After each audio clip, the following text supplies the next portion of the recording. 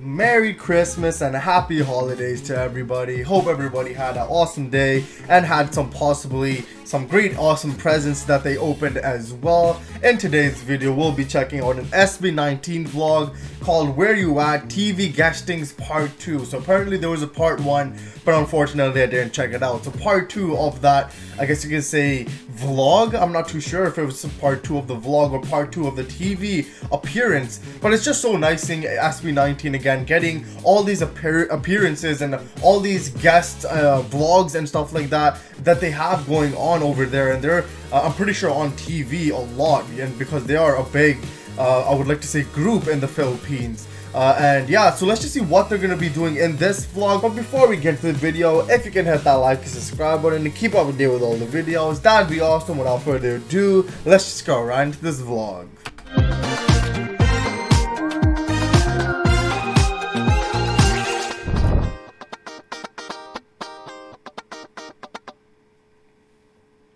May show ako mamaya. Punta tayo mamaya sa show ko sa Pasay. My concept for today is strong, independent, strong, and adventurous. Right now, nasa ABS-CBN po kami. Yay! For the promotion of Wyat. Mag-perform po kami mamaya sa This is our zone, this is your zone, it's show zone. Sa showtime. Sa showtime. Mag-perform po kami sa showtime. Actually, late na kami. Sabi 11 yung stage rehearsal namin. Sabi 11 yung rehearsal namin. Or 11:30. Tapos, live siya ng 12 something. 12:45. Yung live. Pero late kami kasi meron pa mga swab-swab na magaganap bago makapasok. Eh, tatlo-tatlo lang. Ako na po. Nantok ko.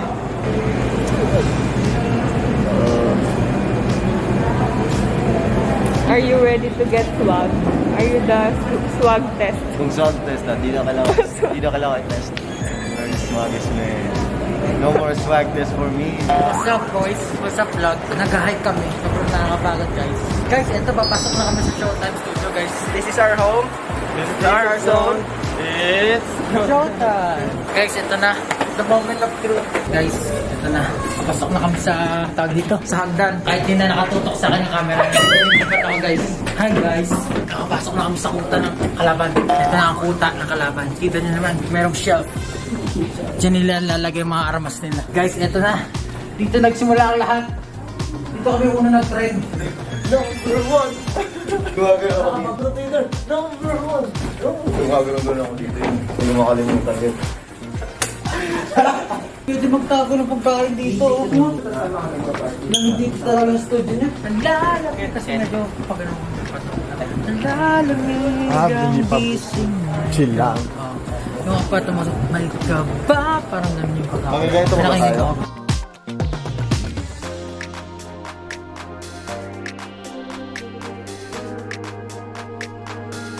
We're here at the Showtime studio and we're rehearsing para mamaya it's good to go. This is our home, this is our zone. It's Showtime. We are at Showtime right now and we're doing the rehearsals. And syempre kailangan medyo magkakaiba na naman kaming gagawin. So, wala kaming gagawin. Medyo nakakabahan ako eh. Kaya lang, excited lang ako mag-perform. Adrenaline slow. So yun wala ko na natin. Tapos pag second natin yung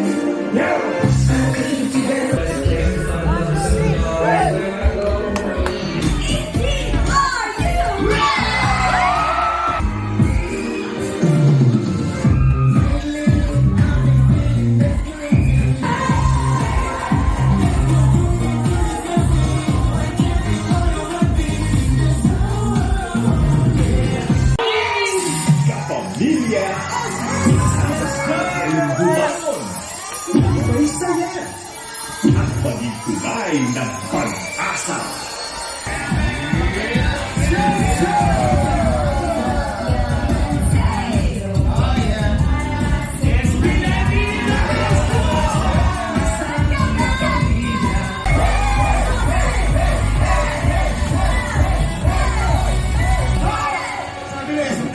Alright, I'm gonna pause it real quickly, but I just wanted to say, I'm pretty sure Where You At released it, I'm pretty sure it released in November.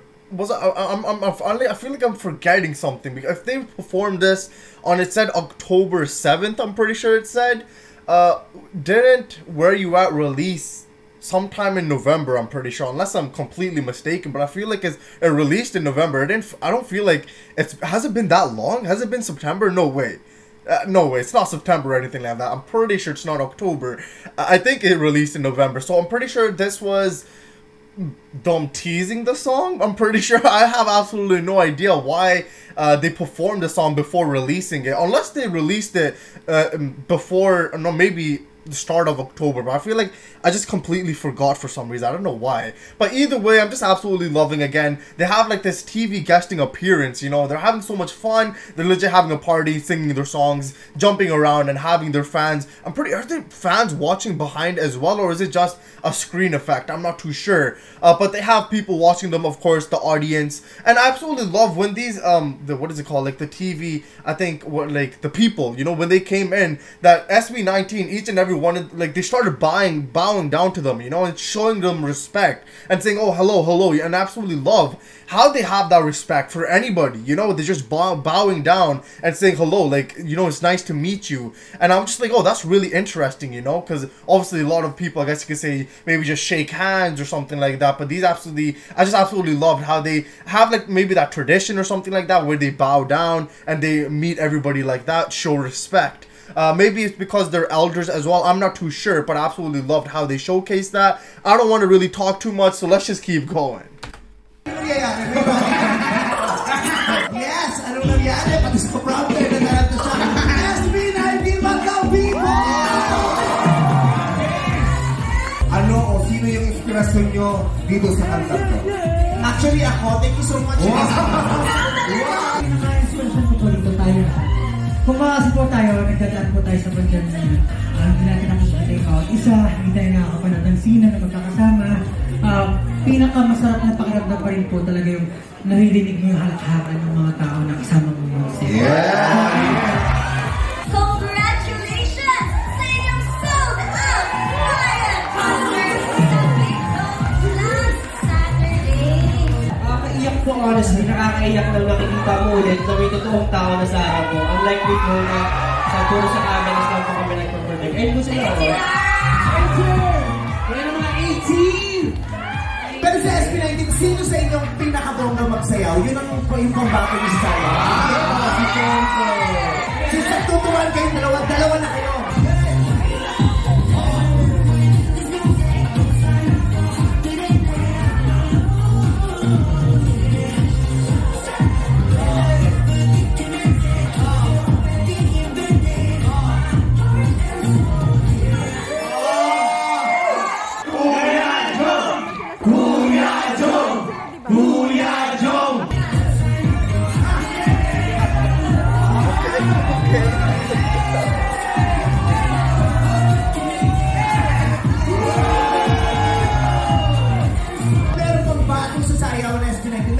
Pambato rin naman sa kanta. Ay, wow! Sino yung best singer nyo? Best singer? Sino? Gawin ko rin yung PABLO! Kaya huwag mag-aalala, ipikit ang iyong matatana. Pahinga muna, ako nang bahala. Basta labis na ginagawa mo pa. Pahinga muna, ako na.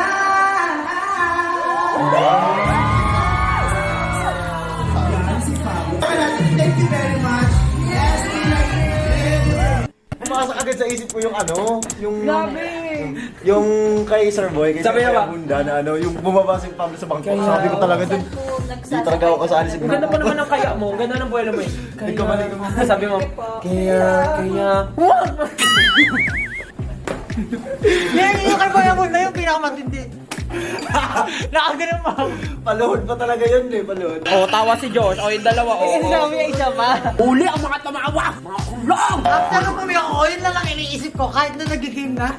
Pumiyak ako live. Dapat nung pumiyak. Totoo po kay Pablo yung lifetime, di ba? Lifetime.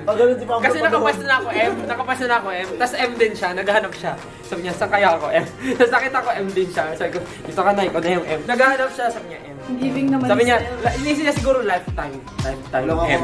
Lifetime M. Eh, nakapasa na ako ng M. Sabi niya, lifetime M. M din siya, sige, ikaw na dito. Yan ba yun? Oo, lifetime. Nakaganon siya, katawa lumilipad isip eh. Sino? Sino yan? Si Pablo.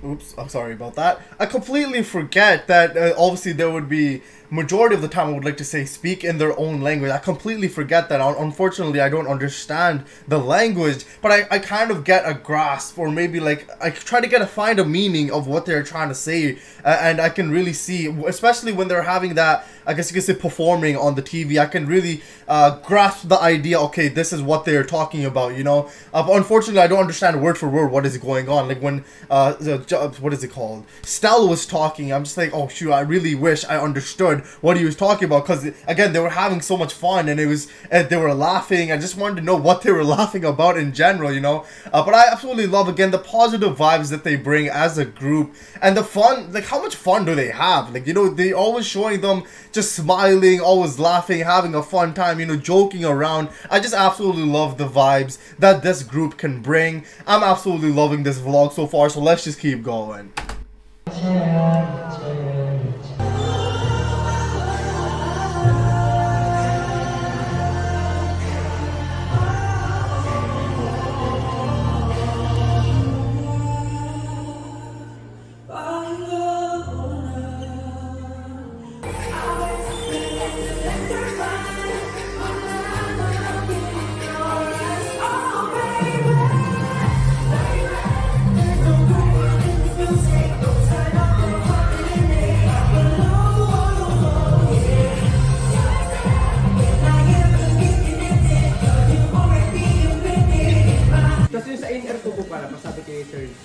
Lakas ko kasi.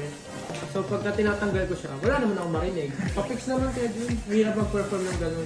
So Sir Justin, pang ilan guesting mo na sa EV? Pangatlo po. Yung ibang members pangalawa. Nagpinoy niyo po siya dati. Kasi sabi niya, tao, hayop. Hindi. Ano yun? Na-mental block ako sa bahay ko ba? Bahay ko ba? Singkamas? Masalong, sigaridas, mani, sitaw, pataw, patani, gundol, patola, upo, kalabasa, labanus, mustasa. Sasabihin niya pa, ay! Ay! Yes, kamatis. Anong criteria? Bakit ka napasama? Ano? Nagko-cover. Ay, ano nga ba yun? Cover group kayo daw. K-pop, K-pop. Anong gawa mo nung i-introduce kayo isa-isa? Hajima. Isa-isa kayo doon eh. Camera. Pinakita kayo.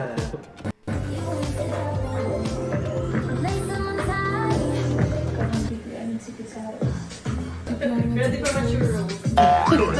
Step boy. Keep you on your tippy toes.